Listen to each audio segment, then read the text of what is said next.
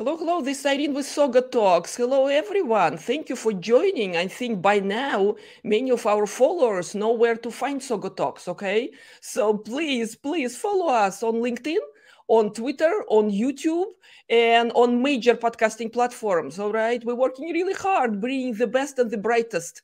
And as you probably know, or if you're new to the show, we do discuss artificial intelligence, automation, the new way of working, future of work, lots of topic around cloud, around metaverse sometimes, NFTs at some point. So we're covering broad set of topics, but most importantly, we're bringing the experts, the leaders to your attention, and they're so generous with their time, with their experience and expertise to give us some tips how to succeed, how to adapt technology the right way. So excited today because Karl Swanepoel here with us. Karl, how are you?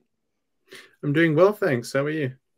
I'm doing incredibly well. We're going to talk about what you do and broader ideas of your entrepreneurial experience with marketplaces, with gig economies. Please shed some light. What do you see happening out there with freelancing, gig economy, creator economy? Why you do what you do? Sure. Well, I mean, to summarize it, it's the future. Even today, nearly a third of the global workforce are freelancers. In the next 4 years, McKinsey predicts that more than half of the US workforce will be freelancers. So, it's already a big trend, and it's definitely continuing. We also see, like, for example, Generation Z, much more, I think in the creator space than ever before. So I think it's a very exciting way of work. It's a great way for people to kind of reclaim freedom and flexibility. And ultimately, I started my journey as a freelancer, and I'm passionate about changing and improving the industry for the better. Exactly, because okay, let me play some kind of devil advocacy over here for a moment in terms of setting up this space. Okay, I understand the value. Maybe our audience understand the value, but still, it's important to kind of put that distinct pointers. Full-time employment used to be the kind of the way to work, the way to live. All right. Not the case anymore, even in the roles, in the professions that used to be more, I would say, defined. All right. So right now we look everywhere, marketing, development, software engineering, you name it, right? Web development, so many areas that just blossoming because of the flexibility, because of the digital economy and the platforms that are available. All right. So let's just start right there.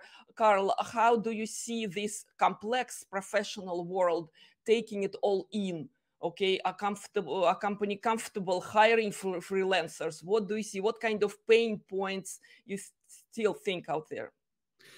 Yeah, sure. I mean, everything has its pros and cons. There are certainly advantages to a traditional job over something like freelancing. But personally, I think on the balance, the advantages of freelancing are far stronger than any sort of disadvantages.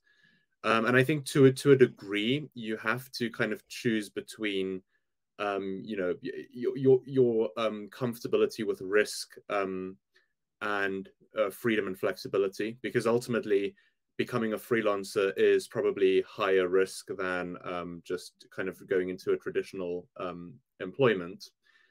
But everything in life is a risk. I mean, you can't really avoid risks, and ultimately fortune favors the bold.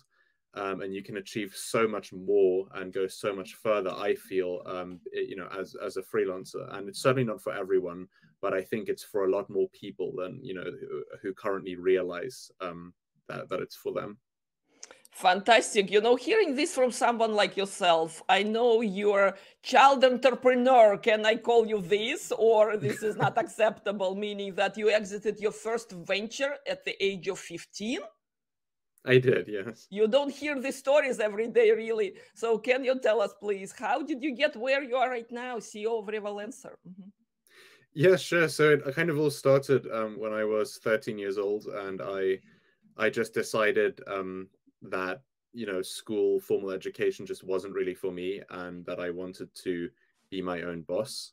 So I immediately kind of took steps to work towards that. So just started by Googling how to make money online, found freelancing platforms, kind of started there selling some skills that I had taught myself. mainly first design and then web development. And then from there, I realized that the existing freelancing platforms that I was on, in my opinion, back in 2014 were massively outdated. Now, actually, they haven't changed anything to the present day, other than a fancy rebrand and a name change here and there.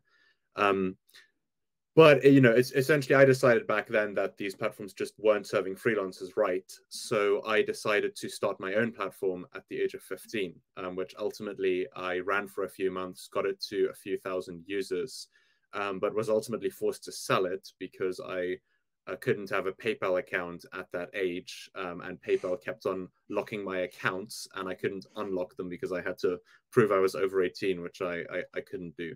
So ultimately, I was forced to sell it, and I sold it just before my 16th birthday.